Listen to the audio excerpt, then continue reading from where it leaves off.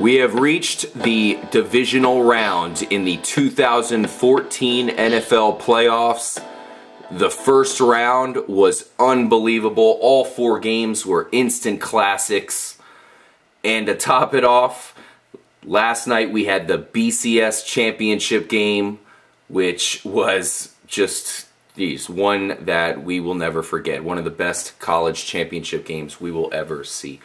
So, we have now made it to the divisional round. All 4 winners are fucking hot coming into this next round. And that's what makes this round so great, is you got, the 4 great teams from the regular season, and then you got the 4 winners from the first round that are all feeling good about themselves. Yep. They're all hot, and now they all collide. So, this is going to be a hell of a weekend. This is probably the best weekend in football. So, can't wait. The first game we will talk about today is going to be the New Orleans Saints at the Seattle Seahawks. Now, the Saints had to travel to the Philadelphia Eagles in that opening round. Somehow, they pulled it off. Nobody thought they could win on the road, but they did. Yeah, I mean, we had, I think, all picked Philly to win this game last week. And, I mean, for good reason. I mean, LaShawn McCoy has looked like one of the, next to Jamal Charles, has looked like the best running back in the league in the past, 5-6 weeks. He's been, actually pretty much all season, but lately he's been tearing it up. And then you got Mr. Nick Foles, can't do no wrong. He's been amazing this year. He's been absolutely tearing it up. They got good receivers. We thought there's no way the Saints have a chance. The Saints were missing Vaccaro in this game, who was a big part of their success in secondary. Mm-hmm. Looked like it didn't matter. Yeah, it looked like it didn't matter because we weren't expecting that. New Orleans, they did well. They were really good at keeping Philly's explosive offense off the field. The Saints had more time of possession. They stayed on. They had a great ground attack. They had a good passing. They had a good mix. And hats off to the Saints. They're looking like the team that we thought they were earlier in the season when we were thinking they were going to go to the Super Bowl. So I think both teams were evenly matched. I really wasn't surprised by the last-second field goal by the Saints. I mean, that's just the way they have to do it on the road. Yep. It was really a great game. They contained little Jimmy. The Eagles' defense really did a good job of that. Yeah, he didn't win the game for him. That's for sure. It was pretty much Drew Brees and the defense. Saw an emergence of Mark Ingram coming back into the running game with Great Thomas being out. Yep, of course, that's right. Justin, and then of course Kyle with Mike, and I'm RJ here with Trippy commentaries.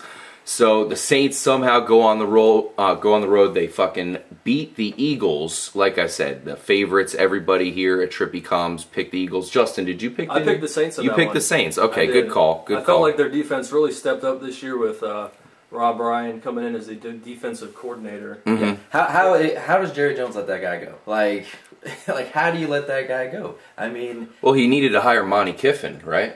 Yeah, that worked. That worked this year. Wrong. Yeah. So I really saw that the Saints defense taking a step forward this year. I felt like they can contain the Eagles offense, even though it's high speed, high power, a lot of deep plays with Riley Cooper coming through a lot now. Yeah, I think the bottom line with that game is the Saints defense showed up. They really held the Eagles offense in check for the most part. Deshaun Jackson didn't really do much. He did break out at the end of the game when Keenan Lewis left with an injury.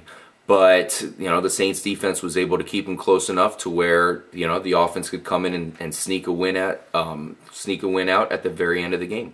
Nick Foles, definitely impressed with him. Mikey, he got 3 touchdowns, so he pulled through. Yeah, Nick Foles always comes through, but, I guess, the Eagles didn't win. The Saints were the better team. And, they're still in the playoffs. So the Saints move on. You can never discount Drew Brees. Never discount Drew Brees. Yep, absolutely. Exactly. And it's only right that he moves on. And he will move on to a familiar location for him. He'll travel to Seattle, where he faces the Seattle Seahawks. Tough matchup. Yes, I think we all remember that game where Marshawn Lynch officially became beast mode and pretty much ran over the entire Saints defense. Caused the minor earthquake in Seattle.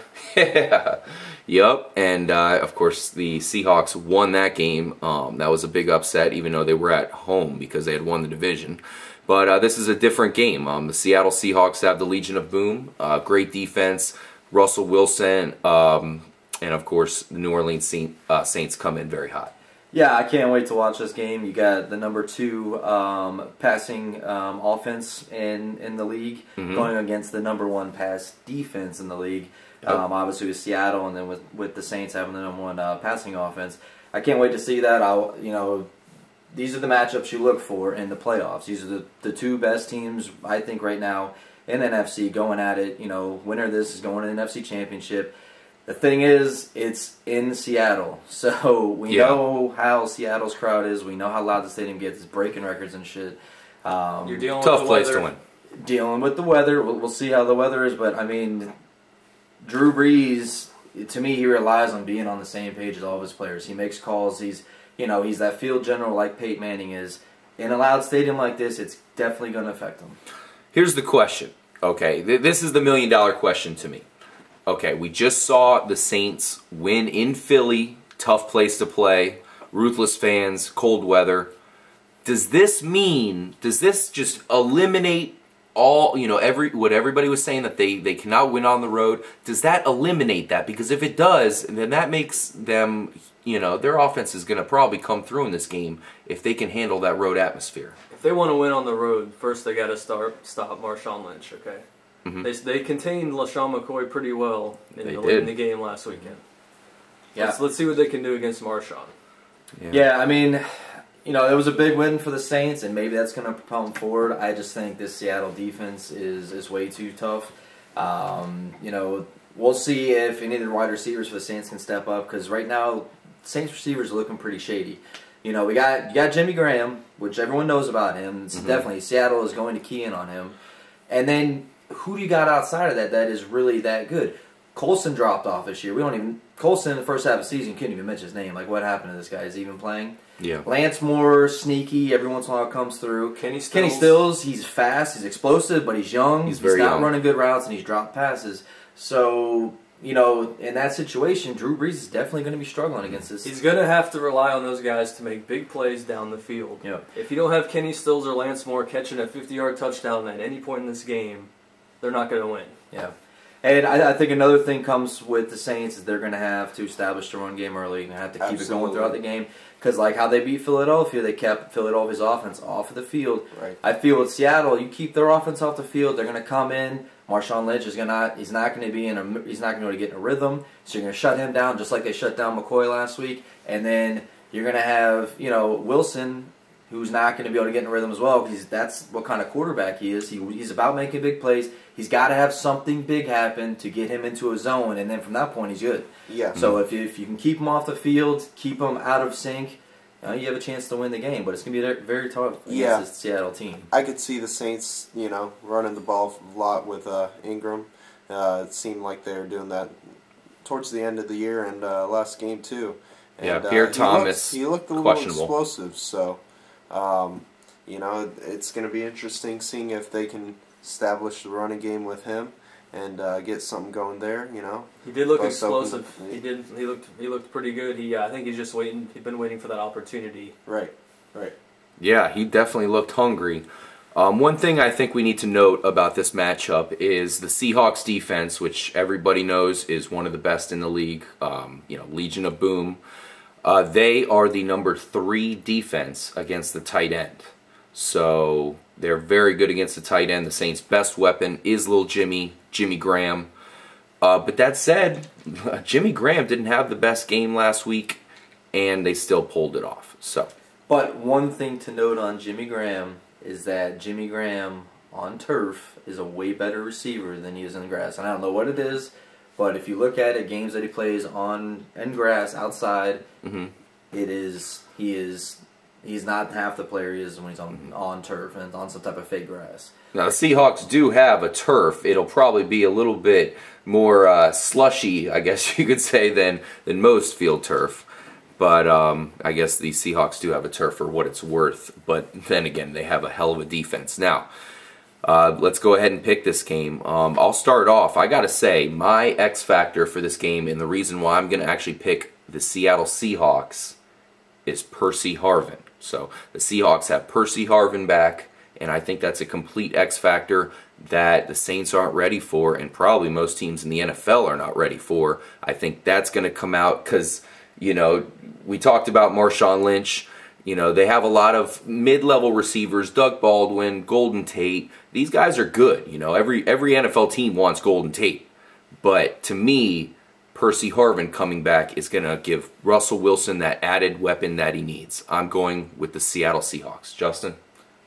I'm going to have to go with the Saints in this one. I just see Rob Ryan's defense coming together, containing Marshawn Lynch, preventing big plays down the field of Golden Tate, Doug Baldwin. And I could see the Saints edging out, maybe by a field goal. Wow, close game. K-Mac, man, who do you got? It's a tough one, man. These are two, like I said earlier, what I feel is the two best teams in the NFC. It's a shame they have to play each other this round. You know, it'd be nice if they were able to play each other in the NFC Championship. But you know, when I look at big games, I look at the quarterbacks. I look at Russell Wilson. I look at Drew Brees. I feel which quarterback can come through in his team. Russell Wilson's proved it already that he can do it. Obviously, Drew Brees, it's a no-brainer. He can obviously do it. But then you look at where they're playing at, and Russell Wilson has the advantage there. Now, one thing I found interesting here is that Drew Brees is 4th in the league in big passing plays. So, doesn't surprise me. Come through with big passing plays, and how do you shut a crowd up? A big play. Oh yeah. Big play shuts crowds up automatically. You get that early. Shut them down. I gotta go with my man Drew Brees. He's a proven winner. He's gonna come through and win this game. Saints had the week off. I always feel the teams that have a week off, they come in starting slow. They cannot come in starting slow, because if the Saints get up on them, that crowd's going to be out of it. All right, you need this. The Seahawks would have to come off, and they have to come off strong. And with New Orleans, I mean, another thing with Seattle, they are, I think, last in the league in giving up sacks. They give up like 9.5 sacks a game. Russell Wilson, very elusive. Very elusive, but Saints defense is very good. Defense line's very good. You know, we got Cameron Jordan coming off the outside, who was big last week. He's quick. He's gonna get on them. I mean, we'll see what happens, but I'm definitely going with the Saints. Yeah, I gotta say, if the Saints can shut that crowd up, that's a hell of accomplishment. Yeah. Because that's one of the most ruthless crowds in the league. And good luck shutting the Seattle Seahawks crowd up. Mikey, Miguel, who you taking in this one? You know what? I'm gonna have to go with the New Orleans Saints. Wow, 3 of the 4 of us are going with the Saints on the road. Yeah, that's trippy. Seattle is a great team. I'm gonna say it's gonna be extremely close. But like Kyle said, that big playability, I think they're gonna get a big play and then just run the ball and, you know, just keep it even and eventually win the game. I think it's going to be a really good one, but I think they're going to pull it off. I don't see as many playmakers on the Seattle's offense as I do on the Saints offense. Right. Saints offense, at any time, you have Darren Sproles catch a little dump pass for 50 yards. Yeah. I mean, I think that's the difference in the game. Yeah, because we don't know what Harvin's going to do there, so, and he would be a big playmaker. Yep, obviously I'm picking them to have a big game, so we'll see what happens. That's going to be a huge game. That's the kickoff to the divisional round, so that's a hell of a kickoff right there. So thanks for joining us here at Trippy Comms. We have Kyle picking the Saints. We have Mike picking the Saints. Yeah. We have Justino Justin picking the Saints. And I'm going out on a limb here, guys. I'm picking the Seahawks. So we'll see what happens. Make sure to stay tuned for the next game we'll cover, which is going to be the Indianapolis Colts traveling to the New England Patriots. Adios. Peace.